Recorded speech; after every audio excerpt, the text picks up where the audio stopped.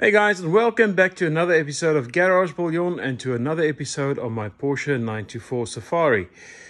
In the previous episode, we installed my new interior and I colored my carpets. If you missed that episode, I'll put a link for you up above so you can go catch up. If you are new to my channel and you're wondering what this is all about, I'll put a link to the playlist of this whole series up here so you can maybe go and follow that and see where this car came from. So what's going to be happening in this episode is that I want to install the headliner. I'm going to try and replace this dashboard, and I am going to install these side windows, and I'm going to install the rear hatch. That is the plan. So it's a lot of work that needs to happen. But anyway, let's get going. So sit back, relax, and let's start working.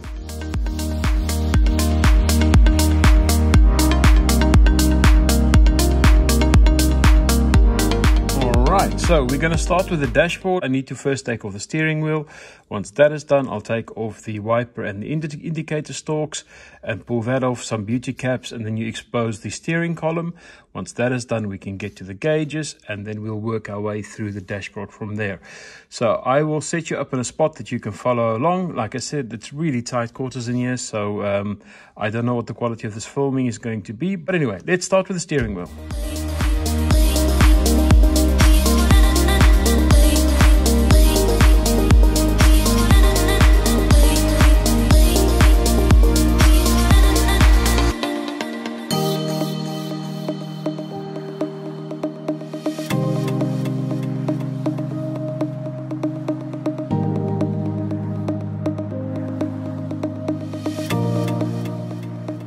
So I just want to show you the three plugs down here. You can pull them off with the stalks on the car, or you can pull the stalks slightly forward. You just have to open up this cap a little bit for them to come loose. So the next we're going to be doing is removing these two Phillips head screws so that I can pull the binnacle out and then remove the gauges from the housing.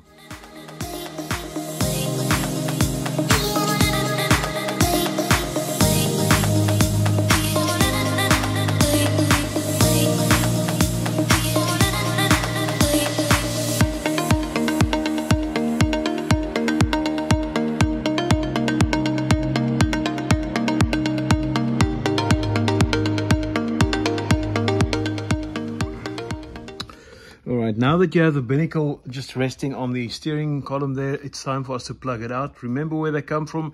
There's a lot of memory in these cables, so they tend to go into the right spot, but it's a good idea to just make sure you understand where everything came from. 1 minute, 37 seconds later.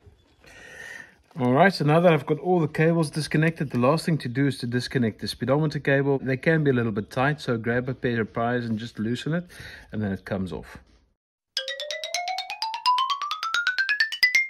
So now that we have the instrument binnacle removed, the next thing for us to do is to remove these three dials. And we do that by loosening that screw, and then we can pull it off the center console.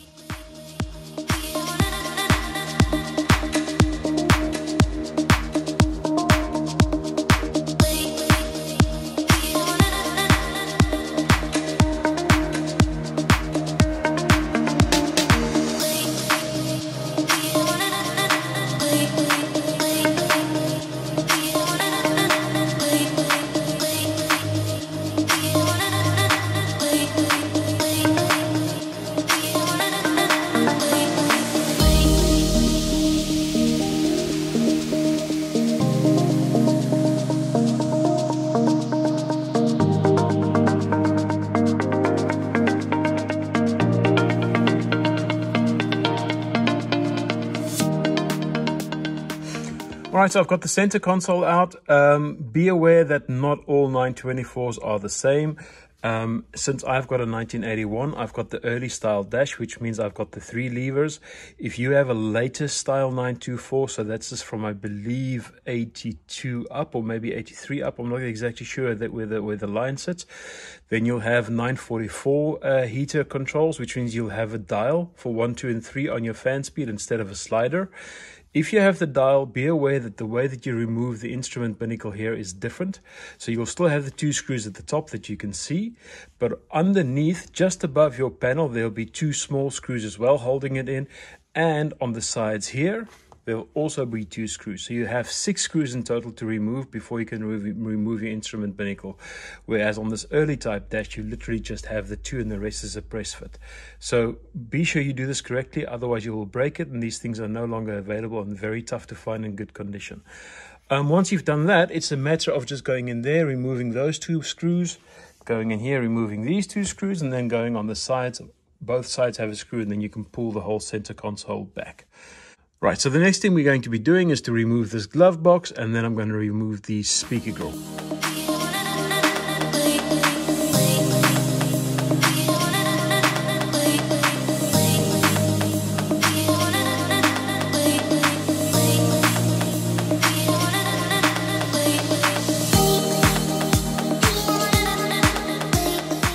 Glove box removed and the speaker grill removed. The next thing for me to do is to remove this tray. This should be attached only with 3 screws depending on your card. This might be attached differently, but it's normally 2 screws here and 1 screw on that side, and then it should come out of the car.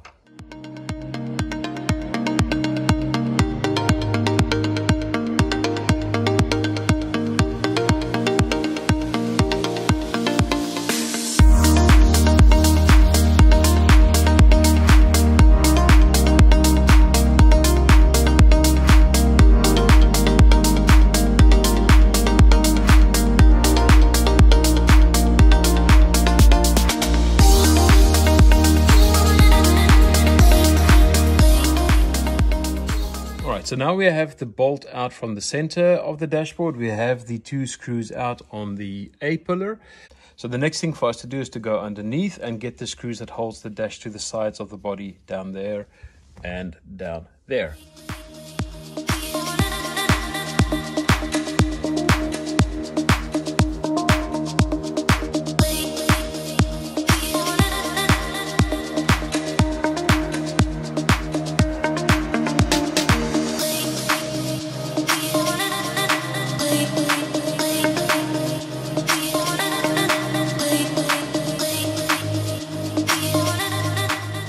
And the last one is this one down here. There we go. Did I say that was the last one? I was wrong. This is the last one. Right, now she should be loose. Let's see. Yes, that's what we are looking for.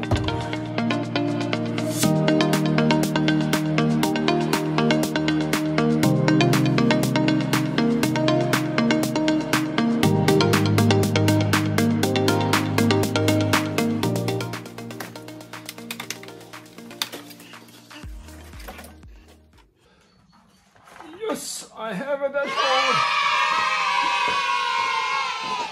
Alright, so the dashboard is now removed and carnage has ensued again inside my car. It looks like this is a repeating pattern because that one is no better.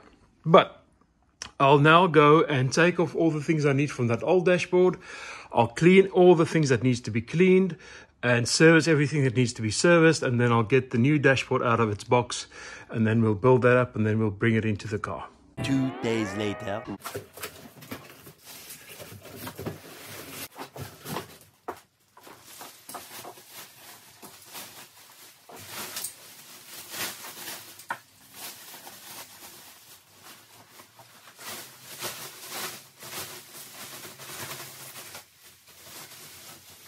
So let me take you through the differences between this dashboard and the dashboard that comes from the 80s. The first thing you'll notice is that this is now made of ABS plastic. If we look at the old one over here, you can see that all of this used to be cardboard. This is also the reason for the dashboard cracking, because you have different expansions for the top layer to the bottom layer, whereas this is now just one piece of plastic, so it should not crack again, hopefully. What we need to do now is to transfer all the hardware from the old dashboard onto the new dashboard. You can see I've already transferred the little grommets because they were in good condition. I didn't buy any new ones, but I also need to transfer some brackets. I need to transfer some speed nuts. I need to transfer a whole bunch of stuff. I also need to install the vents. So one here, and one there. I've already got them treated on the roof there, so they're ready to go in. Once all of that is done, we are ready to bring the dashboard back into the car.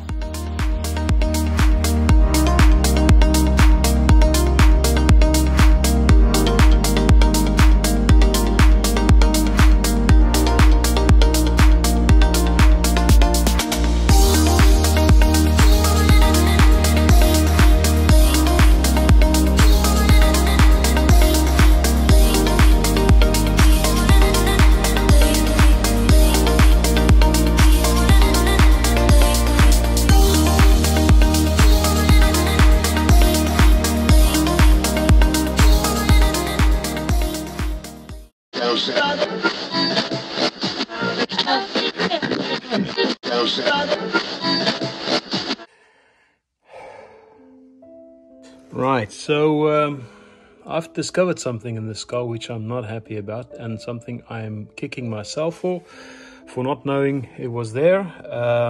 But as I was working on these carpets, I realized there's a bit of a bump in the floor. And as you do, I started pulling carpets away. And let me show you what I found. Right there. There's a rust hole. I can't believe I've never seen this before.